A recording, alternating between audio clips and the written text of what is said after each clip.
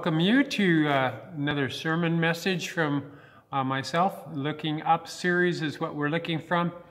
Be anxious for nothing, from Philippians chapter 4, verses 4 through 8. When I'm doing my yard work, I quite often connect to my child's self, remembering back to those persnickety neighbors in my youth. They used to scold us for running and playing in their yards. I thought it silly to be so anxious about one's lawn looking so perfect that when we were having a perfectly wonderful time playing in their yards. They were meticulous about their yard care, not allowing a weed nor a skid mark where I tried to slide into third base to happen on their yards. I determined that then and there that I would never get so anxious over having a perfect yard that it became more important than hearing the laughter of children playing in the neighborhood. Although I do realize that they had justifications for being a little unreasonable, or a little upset anyway, of scolding us. By accident, we may have kicked a ball through the game-winning field goal through their basement window. And then while they were at work, yes, I do admit that we did dig some holes for a short 9-hole golf course throughout everyone's yards in the neighborhood. But we were quick to fill in the holes before they got home from work, but somehow they caught on what we were doing, even though we were such well-meaning and good-natured children, of course. Well, reading from Philippians chapter 4, verses 4. Rejoice in the Lord always. I will say it again, rejoice. Let your gentleness be evident to all. The Lord is near. Don't be anxious about anything, but in everything, by prayer and petition with thanksgiving, present your request to God. And the peace of God, which transcends all understanding, will guard your hearts and minds in Christ Jesus. As a child playing and loving life, I thought for those who were worrying about manicured yards, C.S. Lewis wrote of such people who refused the greater joy of the Lord in their life in a present time, when he said this: when infinite joy is offered to us like an ignorant child who wants to go on making mud pies in the slum because he cannot imagine what is meant by the offer of a holiday by the sea, we're far too easily pleased.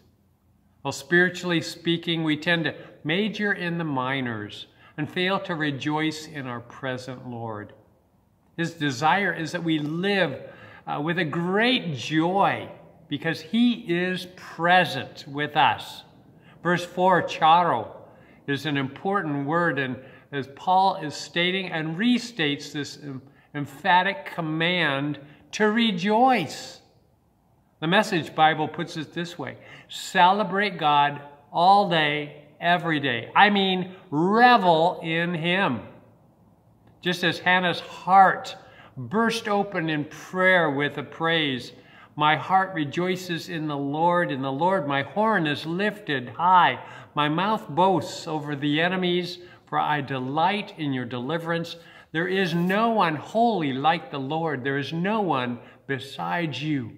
There is no rock like our God, from 1 Samuel chapter 2. Instead of rejoicing like the little children at play, we get sidetracked quite often by life's seriousness.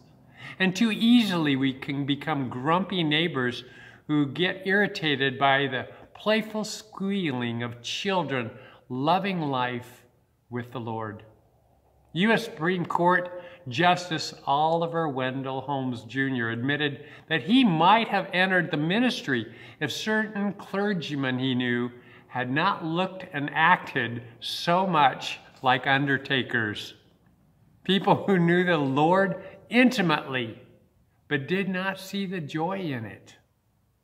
Joy for a Christian is the realization that their faith is in the Lord. This is a powerful, especially when one is faced with difficulties in life, of hurts, of trials, and grief. A 3rd century man anticipated his death as he wrote to a friend these words: "It's a bad world, an incredibly bad world, But I have discovered in the midst of it a quiet and holy people who have learned a great secret. They have found a joy which is 1,000 times better than any pleasure of our sinful life. They are despised and persecuted, but they care not. They are masters of their souls. They have overcome the world. These people are the Christians, and I am one of them. With so great a hope in Christ, Paul reminds us that we too should be glad and rejoice. And one way in which the community will see you rejoicing in the Lord, and not necessarily as you run around in the street in tights, dancing and singing to the Lord, but by your magnanimous personality, as verse 5 states, forbearing, moderation, and gentle. It's being high-minded, kind, and noble. The opposite of petty, just as I determined not to be petty about a weed or a mess of a child in my yard. And with God's help, I pray I will always be generous towards my neighbors. Having that attribute was so important to God that Paul commands us to show evidence through our lives to all people. As Apostle John says, by this all men will know that you are my disciples, if you have love one for another. Show your magnanimous character by being courteous, loving, and respectful to all, which is predominantly the character of Jesus. When it is said that Jesus was meek and gentle, it doesn't mean that he was weak. Rather, that he meant he willingly submitted his personal comforts and relinquished his rights to the needs of others. Missionary Eunice Pike had worked with the Mazatec Indians in southwestern Mexico and learned some interesting things about them. For instance, they seldom wished someone well. Not only that, but they were hesitant to teach another or to share the gospel with each other. If asked, who taught you to bake bread, the village baker would probably answer, I just knew. Meaning that he had acquired the knowledge without anyone's help. Eunice said this odd behavior stems from their concept of a limited good. They believe that there's only so much good to go around, so much knowledge, so much love to go around. To teach someone else meant that it would drain yourself of knowledge. To love a second child would mean that you had less love for the first child. To say, have a good day, meant that you had given away some of your happiness, which could not be reacquired. Instead, Paul teaches us that the Lord is near. His Spirit is here to guide us, instruct us, to equip us, infuse strength, to assist us, transform us, and renew us.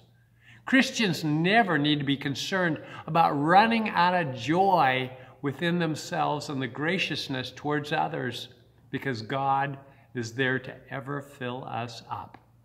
Verse 6 goes on to say, don't be anxious about anything. I quite often impose the 1980s song titled, Don't Worry, Be Happy, into this verse. It was such a cute song that you couldn't help but smile when it came on the radio. Do not carry your future burdens upon yourself, for they only produce an unreasonable anxiety. Paul and the Philippi church had ample reasons for anxiety, since the one was in prison and the others were threatened with persecution. But as Chuck Swindoll said, worry pulls tomorrow's cloud over today's sunshine. Worry is faith in the negative, trust in the unpleasant, assurance of disaster, and a belief in defeat. Worry is wasting today's time to clutter up tomorrow's opportunities with yesterday's troubles. In his first inaugural address, President Roosevelt shared this memorable point. Let me assert my firm belief that the only thing we have to fear is fear itself. nameless, unreasoning, unjustified terror, which paralyzes needed efforts to convert retreat into advance. So what does anxiety do? It does not empty tomorrow of its sorrow, but it does empty today of its strength. It doesn't make you escape the evil. It makes you unfit to cope with when it comes. God gives us the power to bear all sorrow of his making, but it does not guarantee to give us the strength to bear the burdens of our own making, such as worry induces. What then is the alternative to worry? The alternative is prayer. Believing that God is greater than the greatest problem, and that he is the rewarder of those who earnestly seek him. Paul strings three synonyms together: prayer, petition, and request.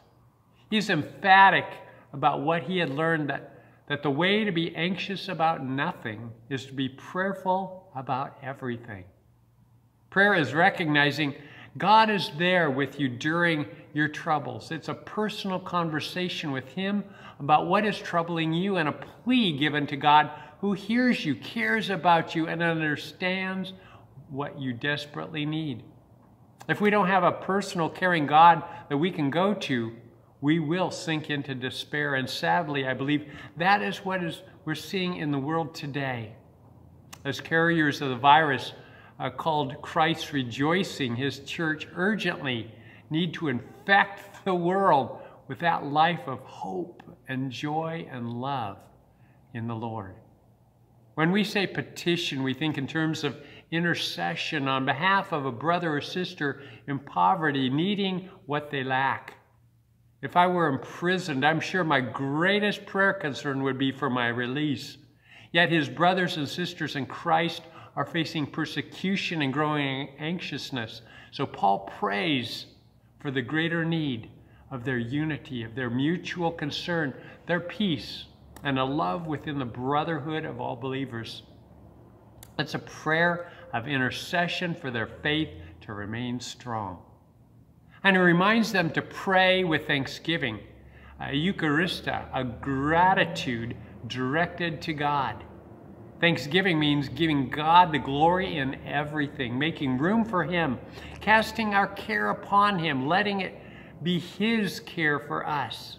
And the best way we can do that is to look back on how God has seen us through past troubles and place our trust in the future to his care.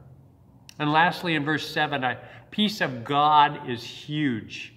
It comes when God fills the believer as he stands firmly in his position in Christ. The peace of God is found nowhere else in the New Testament. It is the tranquility of God's own eternal being, the peace of which God himself has, the calm serenity that characterizes his very nature, and which grateful, trusting Christians are welcome to share. As a result, inner strife from worry ceases, and eternal strife from disagreements also may come to an end. It's distinguished with a peace with God, which is a result of justification by faith in Jesus Christ, Romans 5:1, where we are made right with God through Jesus Christ, so that we have peace with God. But the peace of God is a deeper peace, a walking with God that keeps on guarding, protecting your mental, your emotional, and spiritual life from the enemy intrusions. The peace of God protects our hearts and our minds, which is a military term of a detachment of soldiers standing guard over them, refusing the spiritual attacks from entering our lives. Our assurance of hope comes from the great work of God's redeeming love based upon a historical fact of Christ's death and resurrection. Redemption that is for the Philippians and for us today as well. Believing and placing faith in what God has done for us produces a joy overwhelming. Rejoice and be glad. Don't worry, be happy, for God is here.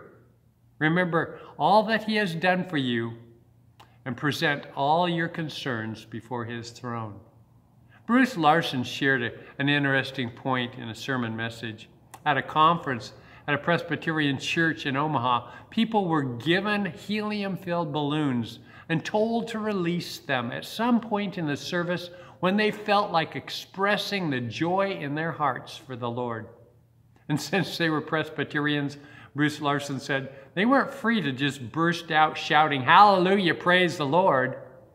So all through the service, balloons ascended.